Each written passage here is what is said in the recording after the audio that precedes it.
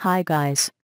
This case is about how to get your messages retweeted. Harvard Case Solution and Analysis. Many companies are trying to use Twitter to communicate with customers and promote their brands and products. The authors studied marketing communications between the 47 companies and their followers in about 3 months.